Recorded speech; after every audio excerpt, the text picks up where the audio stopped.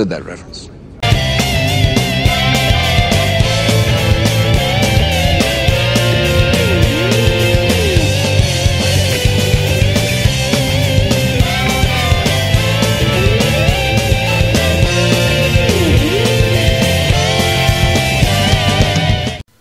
The end of this review marathon is here.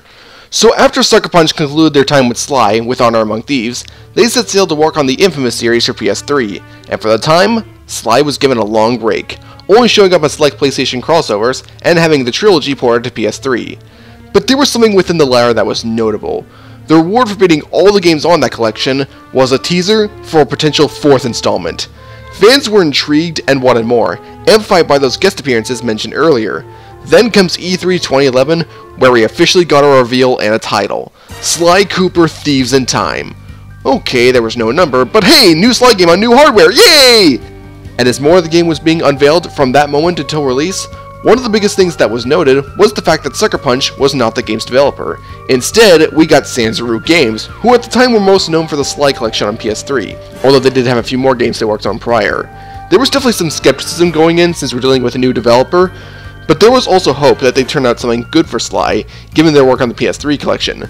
So we get to release, and it's interesting. If you were to take a survey on what people think of this game, there'd be a lot of people saying they had a great time with it and welcome it among Sly's legacy, but also a lot of people who think it's a terrible follow-up and offset it from the rest. So the better word for the current reception is divisive, and this is where I step in. Likewise with the previous 3, I haven't played this game in a while, but I do remember absolutely loving it back when I first played it, even going as far as to outright preferring it over the original trilogy. There was so much I loved about it then, and it acted as sort of a motivation to revisit this franchise to see what I think of them now. Needless to say, I was looking forward to replaying this one the most. So, one last heist, everyone?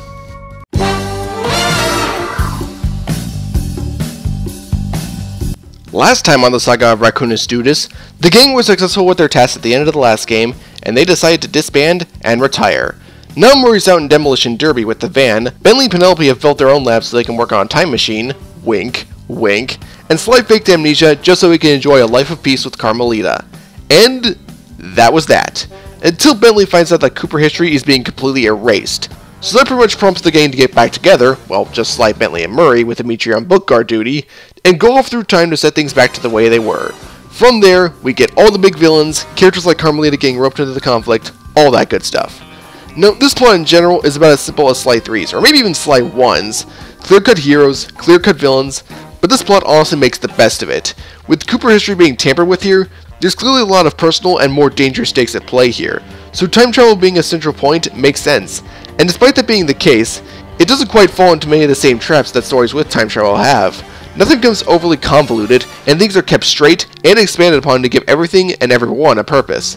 There's a reason to help out the ancestors, aside from just fan service, and I do like how well it's defined to make it not feel forced and phony. On top of doing all it can to make the character interactions between them and the gang that much more fun, based on how well they bounce off each other, and how much their lack of knowledge about things in Sly's present day makes for some really funny character moments. Naturally. Thanks, Bentley. Son, who is it you keep talking to? I have a thing in my ear that lets me talk to my friend. And now he's telling me you need to carry some of that TNT so we can blow the gate. Sure. I got voices in my head telling me to blow things up too. The Black Knight can use them to monitor our movements and conversations. Pray tell, how can such a thing be possible? It's complicated. Let's just say those balloons have machines that are like eyes and ears that can detect things at great distance. And you are the only one who can reach them. Say no more! I shall go forth to smash these airborne demons, lest they set their wicked gaze upon us. We need to get in there so we can plant a bug and find out what's going on. I do not understand. How will putting an insect in there tell us anything? At most, it will just annoy her. No, not that kind of bug. This is a small device that can transmit sound, so we can listen to her conversations. Oh, does it also bite? Gotta give credit to the writers for actually making each ancestor have a lot of different personality traits, instead of just having them be some wise, all-powerful sage. For example, Ryuichi is very calm and collected, and does his best not to be shaken by a lot, despite the current circumstance, but he also remains respectable, and even gets a funny reaction every once in a while. Tennessee definitely has a lot of aspects for a cowboy, witty remarks and all, but he still does have standards when it comes to his family name, or even towards Carmelita. Bob is basically a giant teddy bear who doesn't know how to speak, and I love him. Salim, while knowledgeable, doesn't want any part of this conflict and just wants to eat in peace. And my personal favorite of the ancestors here, Sir Galeth takes his knightly duties way too much to his head and constantly uses them to act over-dramatic about taking down all his enemies. Basically think Owain from Fire Emblem if his theatrics reference the tales of King Arthur. I love him so much. I also do like how many moments of character development the rest of the gang get throughout the adventure. Because of what they have been through and what happens here, I do like how everyone reacts the way they do, and how they handle each situation they're put in, which in the case of Carmelita is incredibly refreshing.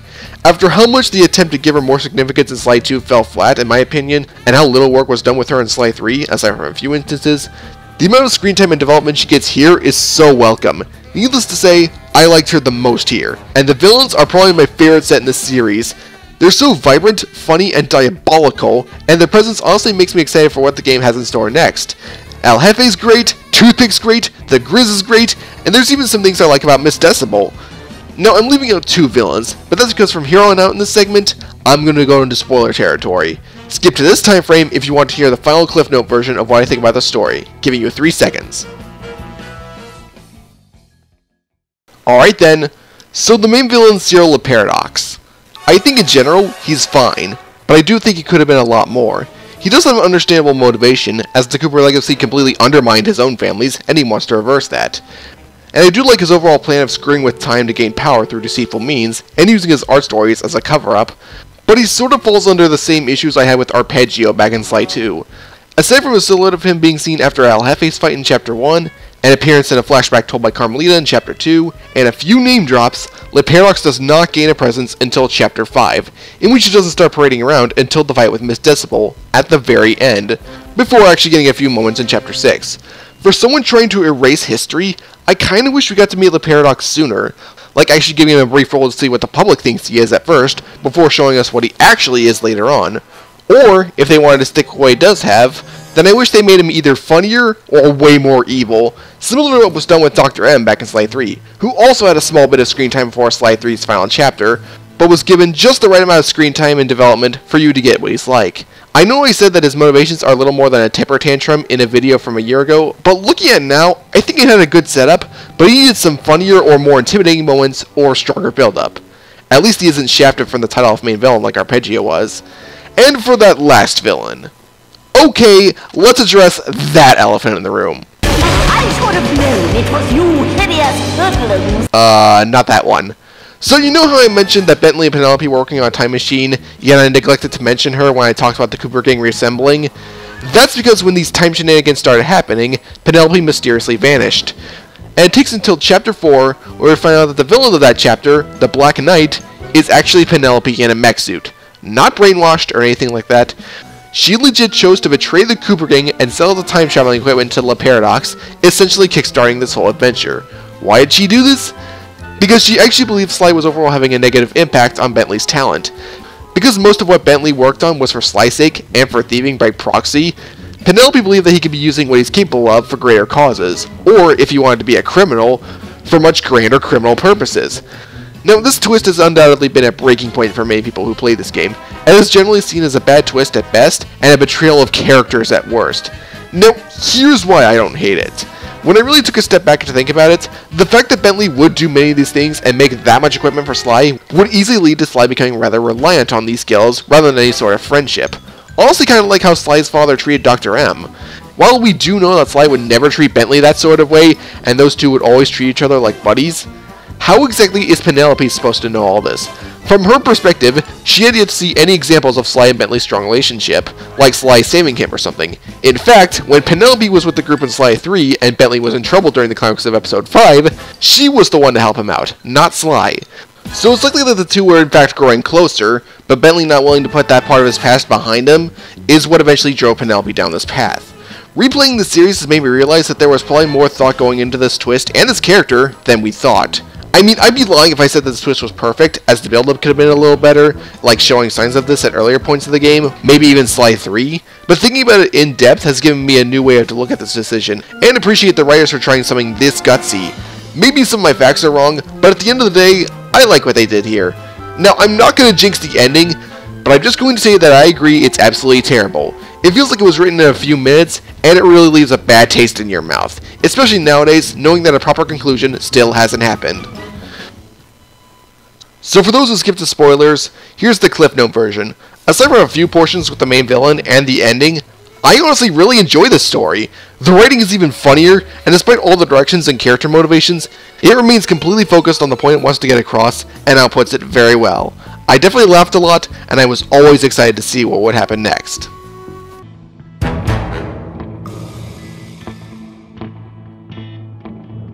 Well, this series has moved up to Generation 8 years into the future, so it had to take an all-new approach to the looks. And if the intent of the art styles of the previous games was to make it feel like a Saturday morning cartoon that you could play, then I'd say that Thieves in Time absolutely does the best job conveying that, because this game looks marvelous. The color palette is so vibrant and the shading is just right that everything just pops. The time travel element does wonders for the aesthetics, and they help make the worlds the most diverse they've been thus far. I love how they nail the details for villages of both feudal Japan and classic England at night.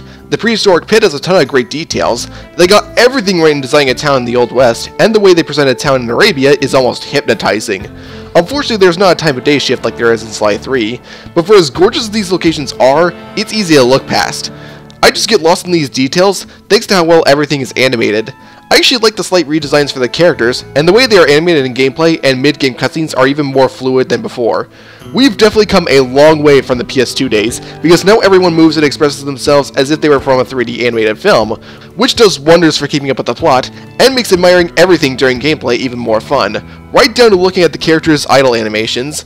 You know what else makes the story mode more fun to follow?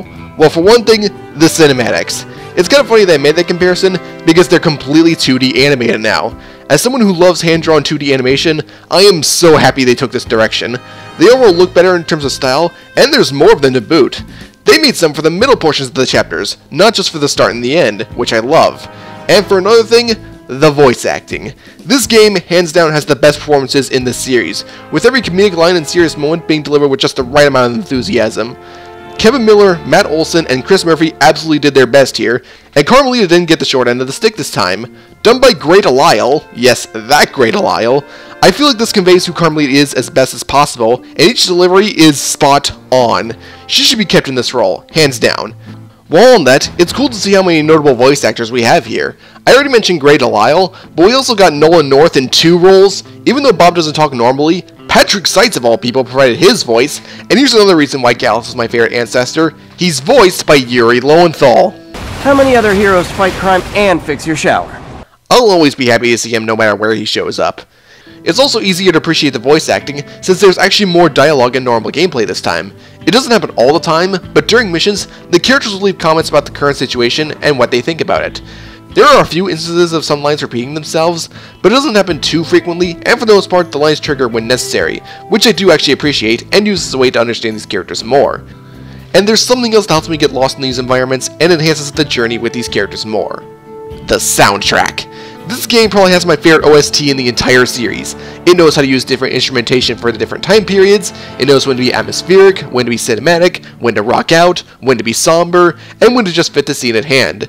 The overall themes are just a joy to listen to when wandering around the map doing whatever, and when things start to heat up, the music goes all in, and it's great. Now there is one thing I want to talk about this game's presentation that's more on the debatable side, from what I've seen, and that's the performance. There's a lot of people who say the game wasn't well optimized for this console, and honestly, I don't agree with that. I mean, I see traces of what they're talking about, as there are occasional frame drops, and a few times where the game stutters, but from my perspective, it never got to a point where it actually interfered with the ability to play. Frame drops happened very infrequently, and stutters even less so, and even times where I did notice them was when the game was running a lot of things within close proximity of one another, which didn't last very long. Everywhere else, the game ran perfectly at 60 frames per second with no glitches to be seen. In fact, I actually think the frame drops were worse in Sly 3 than they are here, so really, it's perfectly manageable. Though despite not seeing that many bad frame rate issues, I agree that the load times are one of the biggest problems with the game. There are a few that only take a couple seconds, which I'm okay with, but then you get some that can take somewhere above a minute, depending on what's being loaded. Load times don't usually bother me, but when it gets to a point where it feels like I can leave the game running, make a sandwich, and come back to find it still loading, that is just flat out ridiculous, and it really does become more noticeable when it's with the game's wonderful pacing, which will be brought up later. And for one more thing I like about how this game is presented, it's clear that Sanzuru really liked the original trilogy, because there are a lot of references scattered throughout. There's only a small bit within the story itself, like past events or villains being brought up, or Sly getting the idea to use his wonderful Italian accent. The other boys are out to seek, something about the snake bites. But there are way more in the background that are just really nice to find. But they never interfere with the plot, and don't have an inch of, hey, remember this from the previous games? Rather, they feel like they just act as a smaller part of the bigger package. There's plenty new in the foreground to go with it. So I think this game absolutely nails what it wants to do with the presentation, from art style to fidelity to sound quality, and it really added a lot to the overall adventure.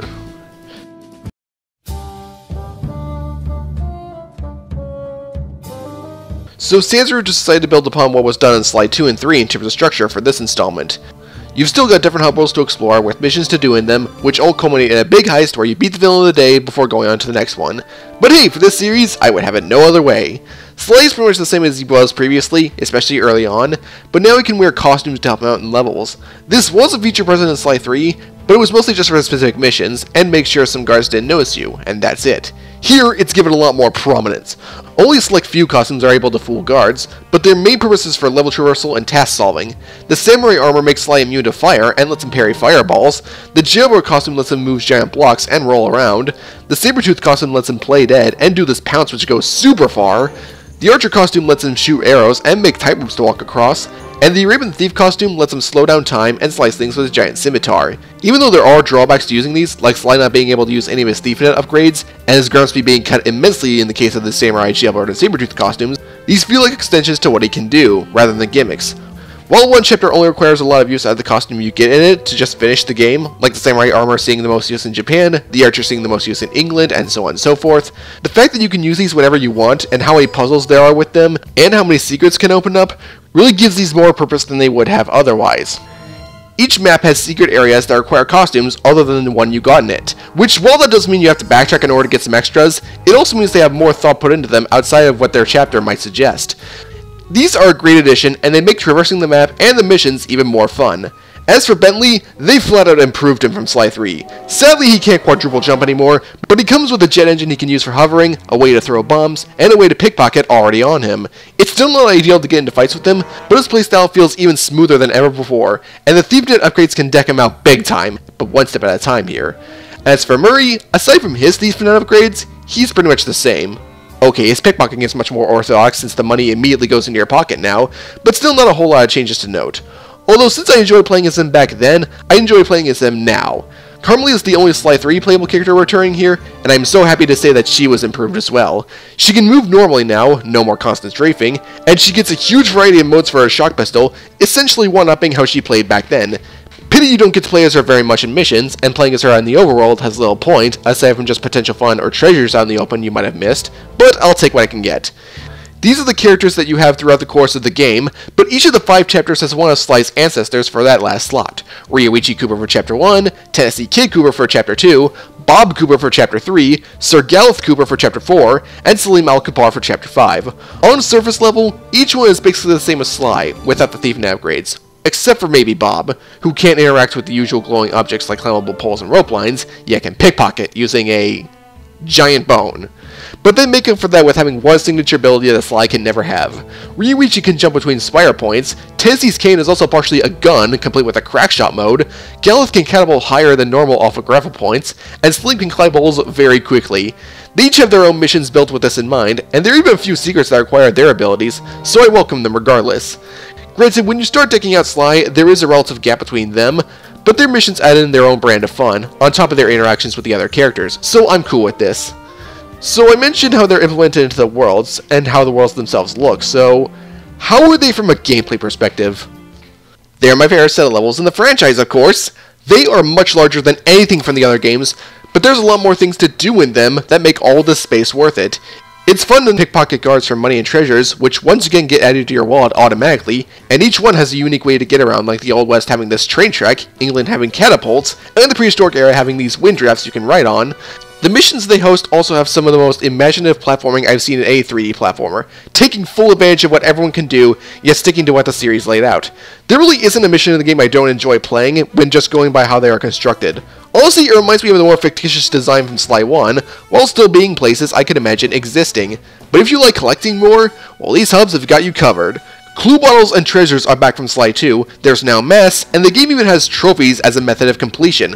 So, back in Sly 2, I felt that the clue bottles were a little too easy to hunt down, and they by themselves weren't all that strong of a method for extending game time, not helped by the rewards not being worth it.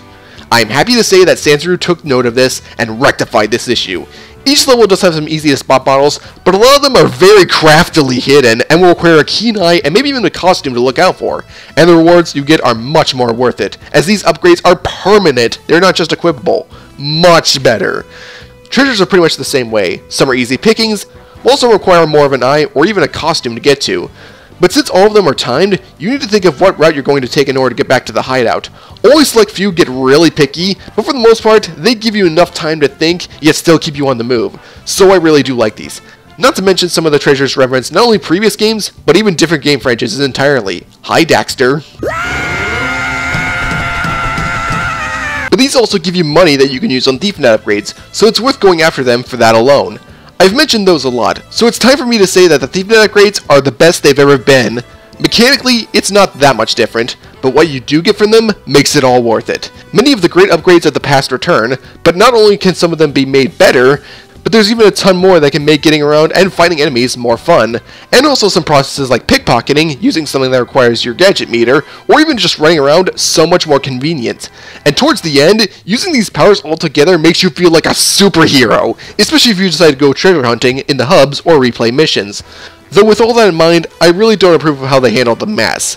The trophies are for the most part fine, though there are some that fall into the trap of becoming worse in post-game than they are in the main journey. But the mass are another thing entirely. In concept, they're not a whole lot different than the rest, just something to keep your eye out for. But they do net you some cool cosmetics for your characters, the paraglider, and the cane. But there's one flaw that makes hunting for them not fun. They can be hidden in missions.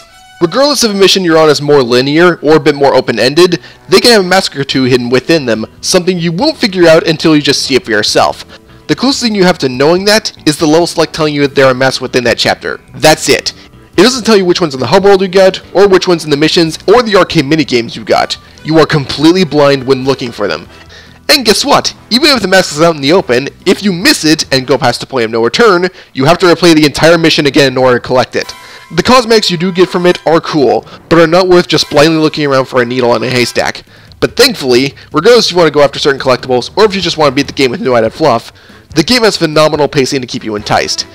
Everything feels like it's keeping the story and the characters' motivations going, that regardless of how long a chapter is actually taking, it doesn't feel like it overstays its welcome. Heck, you're not even brought to a level select screen in between chapters. The end of one episode goes right into the next, which does wonders in keeping the player's engagement, and there is never a dull moment in chapters. Regardless if you're doing something in-game that requires normal gameplay, throws you into a minigame like some kind of Dance Dance-esque party, an RC vehicle section, or Bob's training montage. I would do a make a man out of you joke, but we live in a YouTube climate that's stingy on movie content usage, and I don't want my channel getting another copyright strike, thank you very much. Or doing one of many hacking sections returning from last time. There's 3 types of hacking sections now. The first being the classic overhead shooter, just expanded upon with different types of ships to adjust the current situation, and different forms of obstacles to keep you on your toes. The second one is controlling an electric ball through a maze using the 6-axis.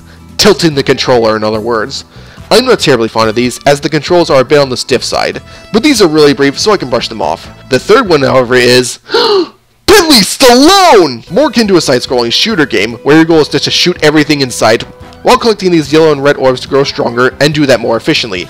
And these grenades, which are great for crowd clearing but are one-use items, so they must be used wisely. These are probably my favorite, because it is satisfying to get stronger and just go to town on everything, but there is strategy to this, as getting hit will cause you to lose a level, sort of like Cave Story. So the name of the game is dishing out as much as you can while staying on the move.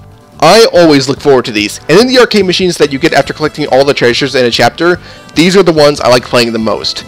And what chapter with fun missions wouldn't be complete without plenty of bosses to go along with it? Well, this is another thing I'm glad Thieves in Time realizes. This is a great boss lineup. Because Sanzaru didn't go nuts with any combat potential like what was done in Sly 3, the bosses take a completely different approach. What was previously bosses that you could whack over and over while keeping the dexterity up to not get hit, is now finding out how to dodge all the boss's attacks and find specific openings to damage them. They're a bit like puzzles in a way, but they remain incredibly fast-paced and keep your attention all the way through, especially if the simplest way to beat them requires the usage of Sly's costumes, adding in another reason as to why I think they're great. The Grizz and Miss Decibel are personal highlights for me, but my favorite boss is definitely the end boss of Chapter 4. In fact, I think that boss might be my favorite in the series. The first phase has you working with a giant arena, dodging really wild attacks, and getting to a vantage point on top of 3 different pillars to shoot arrows into this giant mech's armor, in order to tear pieces off before bombing the heart. And after doing that twice, the second phase essentially becomes Mecha Punch-Out, which I'm absolutely cool with. The only boss I say I wasn't big on was the final boss. Now, I'm not going to show it for too many spoilers, but let's just say it was not the right note for the game to end on. But to me, while it is a sour point, it didn't affect how much the gameplay gets everything right for a Sly game. The gang is far more capable than they've ever been, the ancestors added in their own flair, there's tons of missions I look forward to, and even after beating the game, I was willing to go back and keep on playing to find as much as I can, because when it comes to the goal the game has set out to do, it passes with flying colors.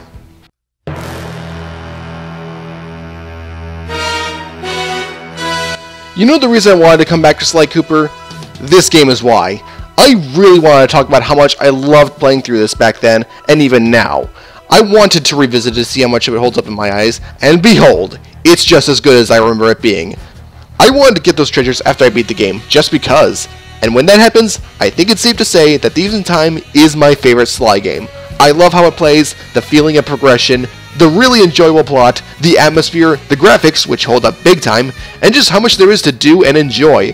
Sanzaru Games honestly put a lot of heart and effort into making this game the way it is, and in my opinion, they succeeded. It's debatable whether or not this is a good starting point for those who have never touched a Sly game ever, but regardless of when you do, you will have an amazing time. I'm not really expecting many to agree, but I genuinely feel that this is something special. As a follow-up to the original PS2 trilogy, it has everything it needs to be an expansion of what made those games good. And as a game itself, Sly Cooper Thieves in Time feels just right, and I give it the highest recommendation I can. So, that's it. I have reviewed every single Sly game. In a way, I'm happy to close this off on the highest note, since I progressively got more positive about each passing entry. But in another way, I'm sort of disappointed that this is the end, given how this game ends, and some behind-the-scenes news, and the current decisions of Sony and Sanzaru. So apparently, according to interviews, Sanzaru had written a draft for a DLC chapter for the game that would address what happened to Sly, and find a way to save him, but before they could start developing it, Sony pulled the plug. Heck, even if this game fell into the same trap that Asura's Wrath did, having the true conclusion behind a paywall, I think it would have been better than what we actually got. And it's still bad if Sony does not let a company do what they want with a project, regardless of profit. And it's not helped that after this, Sanzaru would do some separate game work before getting bought out by Facebook. So with them out, and with Sucker Punch having no intention to return, Sly has been stuck in limbo for 8 years now, ironically the same amount of time between the release of Honor Among Thieves and Thieves in Time. Even with desires from some voice actors, and references to it in other Sony properties, and with my own desires, I have a feeling that we're not going to see anything Sly related for quite a while, given that the TV show has apparently been in development for a very long time. Does anyone remember that? And given the direction Sony wants to go in. And that's a shame, because Sanzaru really made something great here, and to see it not sell all that well, and Sony just not to follow up with anything, is just appalling. I know Sly has never been that popular compared to someone like Ratchet, and I get that companies want to focus on profit when it comes to games, but despite all that, I really recommend giving the series a shot. There will always be people who love what this raccoon left behind. I am the Lightning Ripper, and go play some Sly Cooper!